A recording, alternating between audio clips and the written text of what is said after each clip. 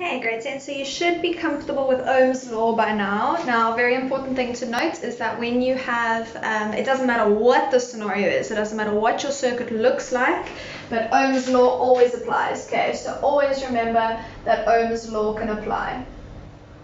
Okay, now it can apply across individual components. Okay, so if you're looking at just a single resistor or a single light bulb, then Ohm's law can apply. So you'll do the potential difference across that component is equal to the current through that component multiplied by the resistance of that component. Or you can actually do it for the whole circuit. Okay, so this, if you think back to the example from Ohm's law that we did yesterday, if you're looking at the entire circuit, then you'll look at the terminal potential difference. So that's the total potential difference supplied by the battery is equal to the current going through the battery multiplied by the total resistance in the circuit. Okay, now the things that that will be affected by what kind of circuit you have is this V total, the I total, and the R total. Okay, so if you know your V, your I, and your R, or two of the three, beautiful, you can use Ohm's law. But if you can't use Ohm's law, then you need to understand how potential difference, current, and resistance work in a series circuit, or what we're going to look at tomorrow in a parallel circuit. Okay, so firstly, series circuit, what is it? Hoping you remember this from grade 8 and 9. A series circuit is a circuit in which the current does not split. So there are no branches. There is a single pathway for your current to take. So our current leaves our battery, okay, and it goes around our circuit without ever splitting. Okay, the voltmeters, these voltmeters that measure potential difference, these are connected in parallel, but they have such a high resistance that hardly any current goes up there. So we don't include our voltmeters as resistors in parallel. Okay, so our resistors are all in series. Now, how does that affect the current? Well, that comes from the definition of a series circuit. A series circuit is a circuit in which there is only one pathway for the current to follow. So that means that the current going through your battery is the same as the current going through your resistor, same as that resistor, same as that resistor. So whatever the reading on this ammeter is, that value for that current will be the same everywhere in the circuit. Okay, so because current follows a single pathway in a series circuit, it means current is the same everywhere. Okay, so current, you've got this written down, explained in your notes already, so I'm just going to look at the maths of it. So in your notes it says there is only one pathway for the current to follow, so the current is the same at every point in the circuit. Okay, so that means that the current going through your battery, in other words, the total current in the circuit, will be equal to the current going through resistor 1, which is going to be the same as the current going through resistor 2, which will be the same as the current going through resistor 3. Okay, which, and this is not on your notes, but that will be the same as the reading on the ammeter. Okay, so your current is the same everywhere in a series circuit. Now, next up is potential difference. Okay, this one's a little bit trickier. So potential difference, the best way to remember it, so remember potential difference is basically the energy supplied per unit charge, right? So the battery gives each individual electron a certain amount of energy, okay, and the energy that they have when they leave the battery compared to the energy that they get when they get back to the battery. That is the potential difference of the whole circuit, or the terminal potential difference, or the total potential difference. Okay, so that potential difference is basically, it's the amount of energy needed to get from the battery all the way around the circuit back to the battery. Okay, and that energy is split between the different components that it has to go through. Okay, so let's say to get through each of these resistors we need 2 volts. Okay, 2 volts of potential difference, 2 joules of energy per unit charge, per electron. So if I need 2 to get through there, 2 to get through there, and 2 to get through there. It means I'll need a total of 6 volts to get through this whole circuit. So my battery has to supply 6 volts. Okay, so basically with a series circuit, your potential difference is divided amongst your resistors. So whatever your total potential difference is, that will be divided amongst your resistors. But be careful, it's not necessarily going to be divided equally. It will be divided according to the resistance. So if these all had the same resistance, then they would need the same amount of energy, right? Each electron would have to work just as hard to get through each of the resistors if they had the same resistance. So in that case, yes, the potential difference would be the same for each resistor. But let's say this resistor had a much higher resistance, then the electrons would need more energy to get through that one than they would need to get through this one. Okay, so it's split, not necessarily evenly, it's split according to the resistance. So with potential difference, it's divided among the resistors in series, and it's divided in such a way that the higher the resistance is, the more potential difference will be. Okay, so I'm actually going to, this is not in your notes, but the potential difference over a component is proportional to the resistance of that component. Okay, now, okay, now on to actually the maths. So the total or the terminal potential difference, the reading on this voltmeter, the total energy being supplied by the battery will be equal to the potential difference across that resistor plus the potential difference across that one plus the potential difference across that one, right? Because the energy supplied by the battery needs to get the electrons through all 3 of these resistors. So the total potential difference is equal to V1 plus V2 plus V3, etc. There might be more resistors, okay? Carry on and on and on. Okay, and then the third and the last thing we need to talk about is resistance, how resistance is affected. Okay, nice and straightforward. The total or the equivalent, you might hear it said equivalent resistance. So the total resistance or the equivalent resistance of a series circuit, nice and easy, is just equal to the sum of all of your resistors. Okay, so if I wanted to know what the total resistance in the circuit was, I would just add together the first, the second, and the third resistors. Okay, and that's it. That's how current, potential difference, and resistance work in a series circuit. It's different for parallel, so just hang on for that. I'm hoping you remember it's a little bit, things get a bit strange when you have parallel resistors, but for now, that is how it works with a series circuit. Okay, so I'm going to pause you, erase this, and then we're going to do a few examples. Okay guys, so here is our example. So we've got a little diagram of a circuit. Let's quickly look at it. So we've got a battery. They tell us they've got a voltmeter connected across the battery. So they've given us the terminal potential difference is 16 volts. Remember, that means that's the total energy supplied for the whole circuit, okay? So the whole circuit requires 16 volts. Then we've got a 2 ohm resistor. They've told us that 3 of those 16 volts need to be used up for the 2 ohm resistor. And then we have a second resistor labeled R1 with a voltmeter attached as well, labeled V1. Okay, now the questions. Question A, what is the current going through the 2 ohm resistor? Now, whenever you have a circuit, you've got 2 options for answering a question. You either use Ohm's law, or if you can't use Ohm's law, you use your knowledge of circuits to answer it. Okay, now, in order to use Ohm's law, you need to know 2 of the 3 variables at that component. Okay, so let's look.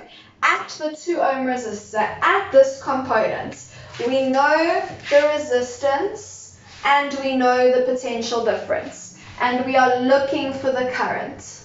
Okay, so because we know 2 of the 3 variables, it means we can use Ohm's law, but you have to know the 2 of the 3 variables at that component. So at this resistor, we do know the resistance and the potential difference, and we're looking for the current. So we can go and use Ohm's law. You always write it down because the formula is worth a mark. You show your substitution, so 3 volts, unknown current, and 2 ohms. And then we divide 3 by 2, and we get the current is 1.5. Okay, 1.5 amps worth of current going through our 2 ohm resistor. Okay, question B, determine the potential difference over, that says over, I'm also looking at it thinking, what is that? That says over. Determine the potential difference over R1.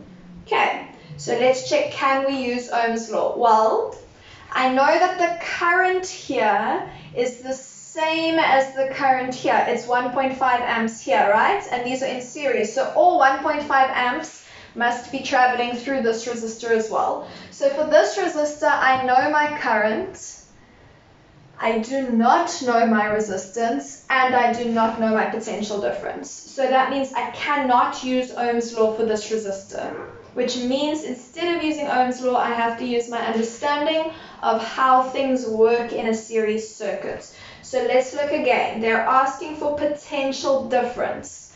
How does potential difference work in a series circuit? The total potential difference is equal to the sum of the potential difference of each component. Now we know the total potential difference. We know the potential difference across this resistor, and that's the only other component. So I can actually use this as an equation. I can say that V total is equal to the potential difference across my 2 ohm resistor. Now, when it comes to this, it's up to you how you want to manage your subscripts. Not sure if I've spoken to you about subscripts. This little baby t, that's a subscript. VT, it's a label for that. So it's potential difference total. Okay, so when I talk about potential difference of this resistor, I'm going to call it the potential difference of the 2 ohm resistor. Okay, so I'm putting a little subscript so I know in my mind what I'm actually doing. Okay, it's up to you how you manage your subscripts. If you want to actually just call this resistor A and this resistor B and then say it's VA plus VB, you can do that. Okay, I like to just sort of stick to the information given. So the potential difference of the 2 ohm resistor plus the potential difference read by this voltmeter, which is going to be V1. Okay, and now we can substitute in and solve. So my total terminal potential difference is 16 volts. And that's equal to the potential difference through this resistor, which is 3, plus the unknown potential difference. And now we solve for V1. So V1 will equal 13 volts. Okay. Then next up, question C. What is the resistance of R1? Okay, so again, let's check if we can use Ohm's law there. Okay. I know the current there, okay? The current here is 1.5 amps, same as the current there because this is a series circuit. I know the potential difference is 13 volts, I've just worked that out, and I am looking for the resistance. So I do have 2 of the 3 components here, 2 of the 3 variables at this component.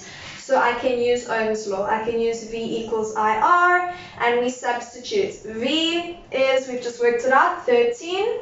Current is 1,5 because it's a series circuit and it's the same everywhere, and the resistance is what we're looking for.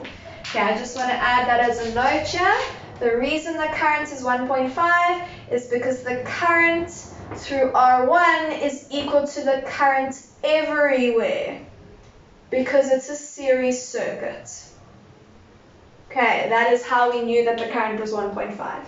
And now we solve for R by dividing 13 by 1.5. And we get the resistance of R1 is equal to 8,67 ohms. Okay, and then the last question, question D, what is the total resistance? So whenever they talk about total, you are welcome to use Ohm's law for the whole circuit. So let's see, do we know the total values? We know the potential difference, the total potential difference. We know that the current through the battery is 1.5 because the current through the battery is the same as the current everywhere, and we are looking for our total. So we can use Ohm's law there.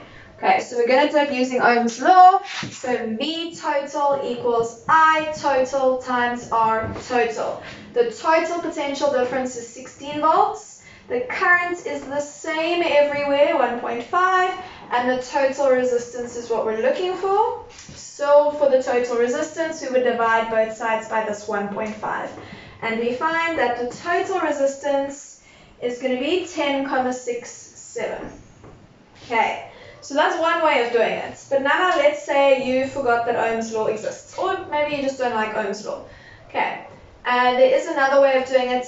Just for this specific example, it's not always going to be the case that you can do a question like this both ways. But for this specific case, let's say we couldn't use Ohm's law. Let's rather try the other one. Remember our understanding of how series circuits works. So resistance in a series circuit, the total resistance is just equal to the sum of all the resistances. And we know the resistance of both of our resistors. So the total resistance is that resistance, 2, plus the resistance of R1, which we worked out over here, 8,67. And when we add those together, we get 10,67 ohms. Okay, so for this one, you actually have two options. You could use Ohm's law,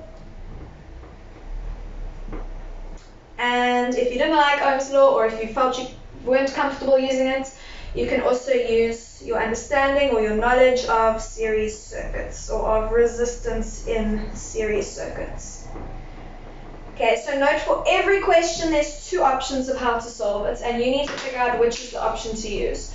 Either use Ohm's law if you know two of the three variables at that component. If you can't use Ohm's law, then you look, oh, how does this specific variable work in series circuits? Do I add them all together? Is it the same everywhere? How does it work? Okay, that's basically it. So I have got there's a worksheet attached there to the note for you. You guys are going to try that worksheet. I will send you through the memo in about 2 days' time.